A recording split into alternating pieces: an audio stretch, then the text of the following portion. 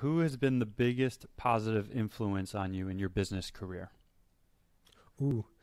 So this is quite interesting because there's different angles to it, and I get asked this quite a lot.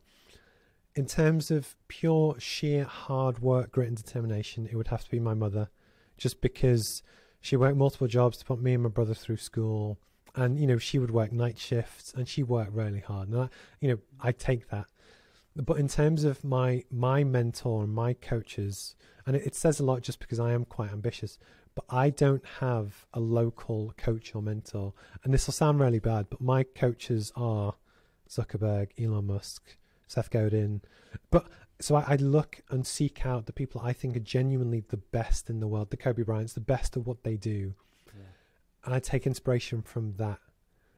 It's just, I think, especially blue collar kind of people from background, I think we've all got a very good bullshit meter that unless you've done something extremely good, that's where I get my inspiration from, not just someone locally that's done something or got lucky, but it's also taken little bits from Black Mamba. So, Kobe Bryant, you learn certain things from him, but completely different things from Barack Obama to completely different to some Donald Trump.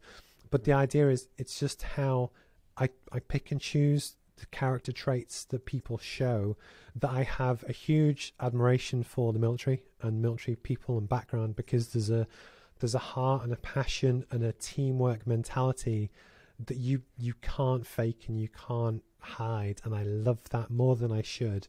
And even one of my clients is in a town called Catterick in the north of England. And it's the biggest, it's a military town is what it is, the biggest one in the north of England. Mm-hmm. And you go to the supermarket at lunchtime and 30% of the people are still in uniform.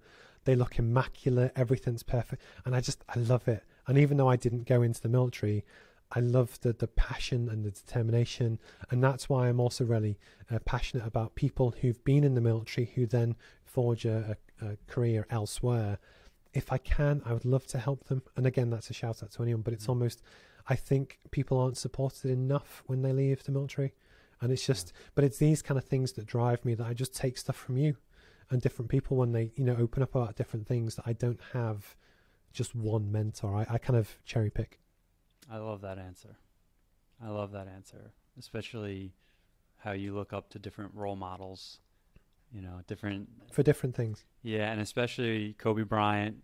I wasn't a big basketball fan growing up, but Kobe was probably one of my top 10 favorite athletes watching, just because he had that, whatever they call it, killer instinct. Or I just saw a dude who knew what he wanted, and he failed. He broke his Achilles. He, came up his first championship, and they said his legs weren't strong enough to shoot threes. And it's like, dude still kept coming back, and you can't fake that. But I think but one of the things so although I'm a white British guy, I always growing up, I loved rap music. I think partly because the basketball connection, the culture.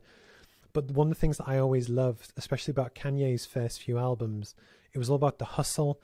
It was about, look, I work at the Gap, but on night times, I'm writing my beats, I'm doing my stuff.